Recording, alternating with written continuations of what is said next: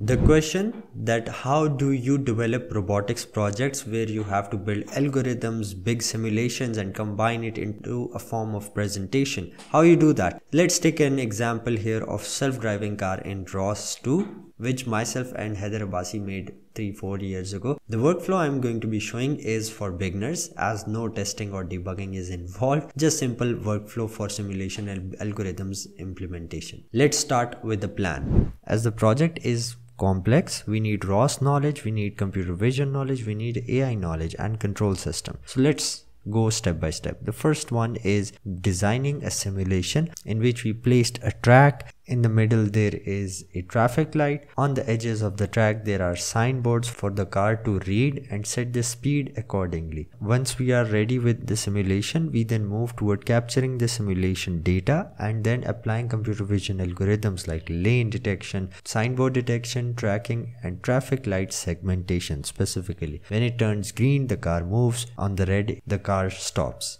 Control is for the car driving. The whole behavior is dependent upon driving of the car. As the car moves, we see things, and then specifically the signboards, if we detect them, we are not going to act upon them unless we pass by them using optical flow.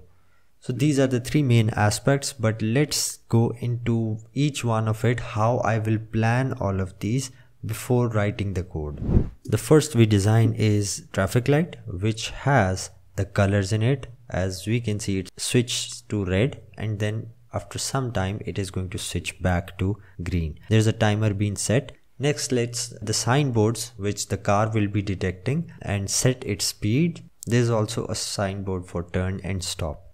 It is going to be placed on the right side of the car so it can detect easily. And one of the most important thing in simulation is car itself. We will be fixing a camera on the top of the car to see on the front and the car's hardware interface with ROS so we can drive it. In computer vision for this project, the first thing after simulation was estimating the mid lane, and this is totally dependent upon the colors of the simulation, so we have to first record and then build algorithms. After that we extract the lane for the car to move, which we set it to be of green color, and that is between yellow line on the right and the mid lane. The next step was to detect the signs. As we are detecting speed sign 90, it is detecting, and as it is past, the car's speed is then set to 90. For signboards, the important thing is tracking, and as you can see, after detection of left turn, it is being tracked. When the tracking result goes out of the frame, then we act upon it. And for turning, we set a certain rotational velocity for the front wheels of the car. One of the challenging thing was traffic lights, as we have to first segment out the whole traffic box because it contains different colors, and we are detecting only red and green. Once the green is detected, the car moves, otherwise on the red it stays where it is, and this is done through color segmentation. And before that we build a hard cascade for detecting of the whole traffic signal. As that car has different behaviors and we want the different behaviors to sometime act concurrently or sometime dependently. Behavior tree is very popular in robotics for this only reason that it deals with multiple behaviors, and you can set sequences, fallbacks, action nodes, control nodes for different behaviors to act at different required points. Now if we take a look, our main behaviors of our car is traffic light detection, speed sign recognition and signboard tracking. Then lane detection and alignment, obstacle detection avoidance and dynamic cruise control. For traffic light detection, we first detect the traffic light if it is visible or not. If it is not visible, as it is a fallback, one of it goes false, it is going to look for the other. It is wait until any one of it turns to be success, which is behavior tree theory, which we can understand in a different lecture. So in the sequence we will look into analyze the traffic light, execute the reaction that we want with our car. In red it stops, in green it moves. For speed sign, if it is visible, then we analyze it, then we track the sign and we perform the optical flow tracking until the board has passed, then we adjust the speed because we can view very far. So if a signboard is there at a very far distance, we don't want our car to stop at that specific point. Signboard tracking.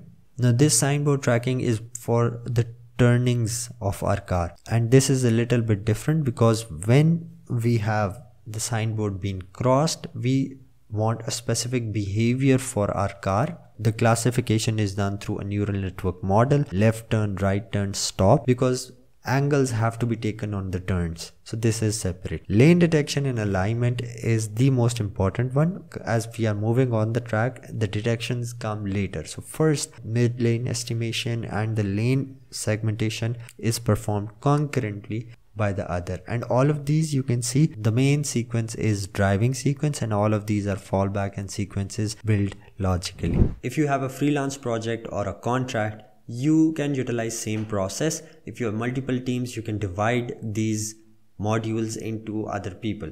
In programming, when we are writing code, we have to follow the practices from the language perspective, and while designing simulation, we don't have much resources available online. What are the good practices and stuff? But for starters, I would recommend to build environments for themselves to test algorithms and certain scenarios where some algorithms fail, understand robotics and learn it by building environments, because you cannot give dynamic environments in real worlds easily.